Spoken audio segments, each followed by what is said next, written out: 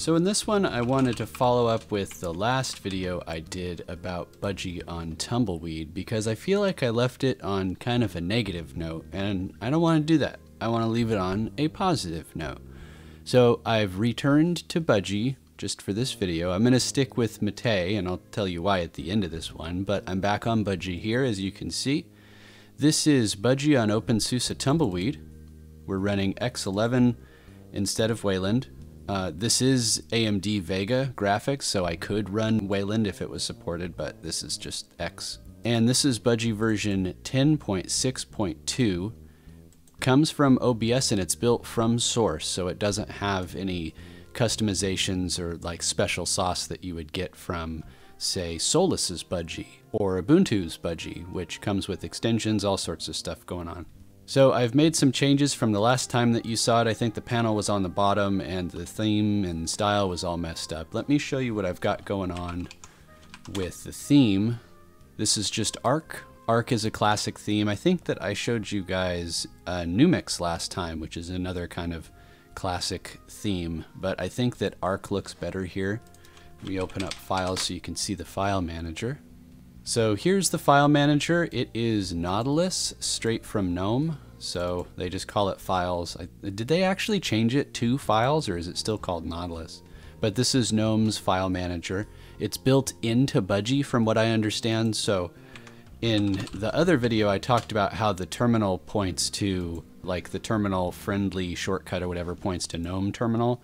That's just the terminal that is apparently shipped with this iteration of Budgie. You could use anything. Like the desktop is not bound to this terminal. You could change it to anything. You can't change the file manager to anything. And it's even more unfortunate because right click does work in Nautilus, but it is still broken on the desktop. And I don't know why that is. Desktop icons are enabled, nothing's changing. I can't right click back here to change the desktop. But I can like go to a picture and change the wallpaper like so.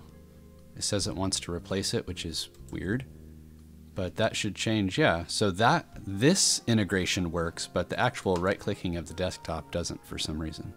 So yeah, there is that. I think Raven had some troubles last time. I got that figured out. A really cool thing about Raven is the calendar widget. I believe that it populates these with calendar events, but I haven't set any of that up.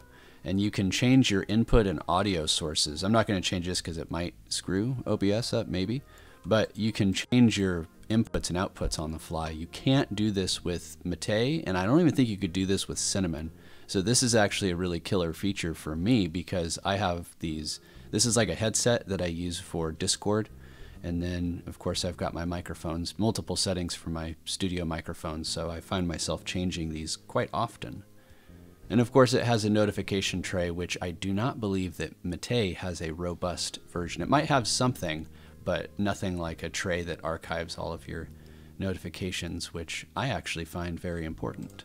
So I showed you the theme, I showed you the right-click bug that is still busted. One thing that I didn't fix, but I can't really fix because, well, I guess I can, but I'm not going to, is I can't search for Flatpaks. So I have OBS running. It is a Flatpak, but it's on this other workspace, as you can see. I had to run it from a terminal.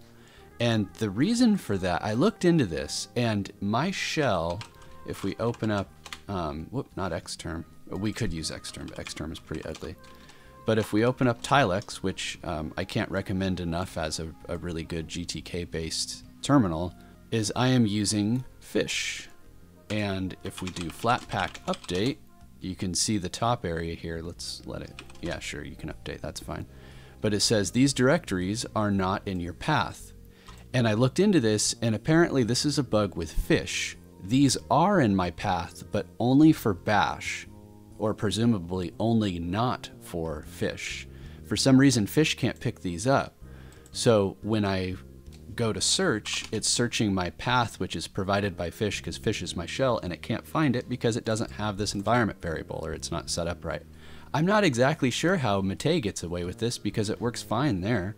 The workaround for this is to go to your local folder, go to Applications, so under Home, Local, Share, Applications, you've got all of these desktop files. Now in the last video, I said it was weird that my games, Alien vs. Predator, I think the Guild 2, Gothic might be in here. These are coming from this folder here. So what I could do, and what I have done, is you could create desktop shortcuts for certain applications. So I've got Chrome, and I think that just points to YouTube Music. So this is a Chrome profile that points to YouTube Music. I'm not going to open this because I think that there's like actual account profile information embedded in this. But you get the idea. You can just make these desktop shortcuts with not really, it's an any file basically, and there's not really a lot going on. It's just the name and then the command to execute. And in this case, it's calling Steam. But anyways, it's kind of a long way of saying you can fix the Flatpak issue by creating desktop shortcuts or by just not using Fish.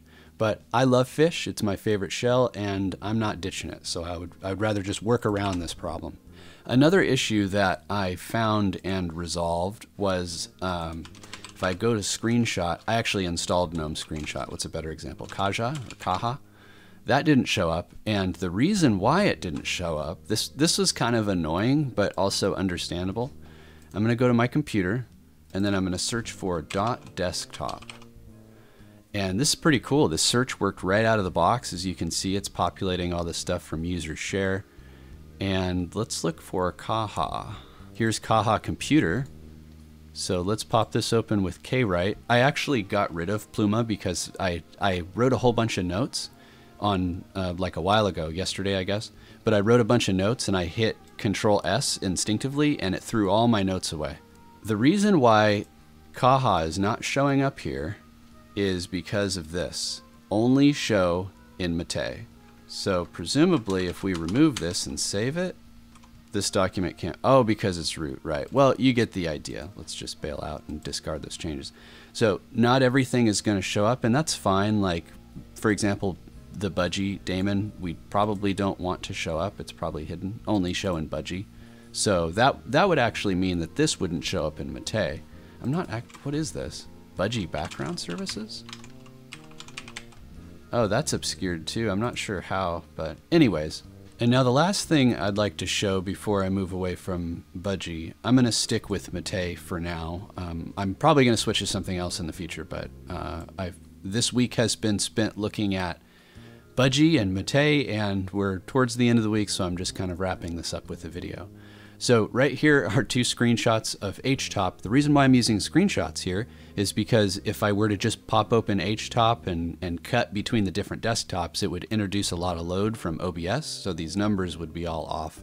And I could subtract it, I just didn't want to do that. So on the left is Mate, on the right is Budgie. Memory usage on Mate is lower at 744 versus Budgie's 843. Not a big difference, but you know, enough to point out. You can see the CPU usage on Mate is there's basically just one red bar, and on Budgie there's a lot more going on, and that actually shows up in the load average. So I took this screenshot 5 minutes into booting into the system, and we can see that Budgie 5 minutes in is still working on something. It's not working hard by any means, but it's working harder at doing nothing compared to Mate, which is basically doing nothing, and that reflects in the CPU graphs. So whether that shows up in like gaming performance is another question entirely, and I'm not going to get into that in this video. Maybe we can do a gaming benchmark comparison like I've done in the past with Budgie. I really need to revisit those, but for this one I'd like to just wrap this up.